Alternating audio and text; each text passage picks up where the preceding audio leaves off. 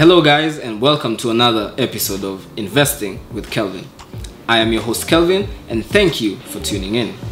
Now, today we are going to be looking at speculation, or rather speculative investment.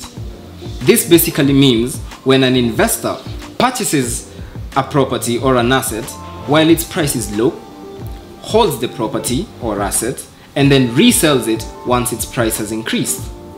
This most of the time is easier said than done and can be quite a tricky skill for an investor to acquire. So, in line with that, we are going to be looking at the factors that move speculative properties. And number one, we're going to be talking about demographics. This basically means people. You have to consider how many people are there, what is the average age of these people, and what is their disposable income, because all of these things are things that affect the price of land of an area. Secondly, you have to consider accessibility.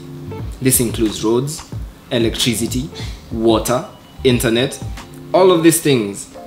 For example, a newly constructed tarmac road leads to increase in prices of land in an area. So it is important to keep these things in mind. Next, you need to be looking at things like social amenities. For example, shopping malls, shopping centers, schools, hospitals. All of these things are important in property values since they are things that we use in our day-to-day activities.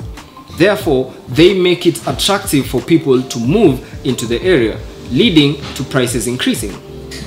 Also, you have to consider the zoning and land use regulations of an area. This means, for example, if you are buying a property that you wish to sell in future as a commercial asset, then you need to consider the laws or regulations of an area. For example, is it controlled? Is it only residential? Because if it is and you are planning on selling your commercial property, then you are going to meet some hardships along the way. Also, you have to consider news, economic news to be specific. I will give you an example.